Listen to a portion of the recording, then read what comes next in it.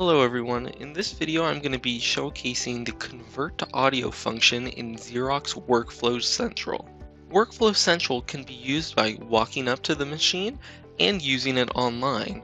In the first example, I'm going to show you how to use it walking up to the machine. You'll start by selecting the Workflow Central icon and then logging into your Xerox Workflow Central account. Once you're into Xerox Workflow Central, select the Convert to Audio icon. Then you will need to select whether it's a two-sided document, if you want to change to the original size scanned, or only use a certain amount of pages in the scanned document. When you're ready, select Next, then put in the language you would like it to be converted in, then hit Next again. Now you will see several options you can select from. At the top, you can change the name of the file, you can tell it to put a date and time, and then it's going to have options on where you want it to be sent. In this example, I'm going to have the file be sent to my email. So I'll check that box and then type in my email address. Once email is selected, you can also tell it to encrypt and track the email, or include a link to the source file. If you have a cloud repository, at the bottom you can check that option and then send it to either your OneDrive, Google Drive, Box, Microsoft 365 SharePoint, or DocuShare Go account. If this is a workflow that you use often, at the bottom you can hit Save and then name the workflow and make it a public workflow for all the users. You can also create a custom icon that you can use in the future.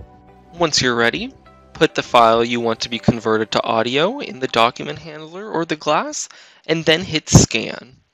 Now it's going to be sent to our email.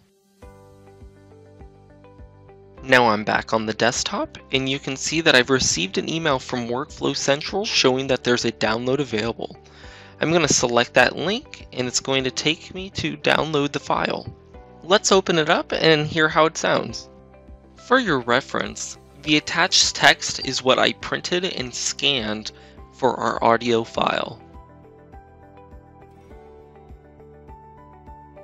Whether you need to get the most out of your printer or printer fleet or manage authentication, security, costs and mobility, we have a range of printer software solutions to manage any brand with greater efficiency and create smarter workflows.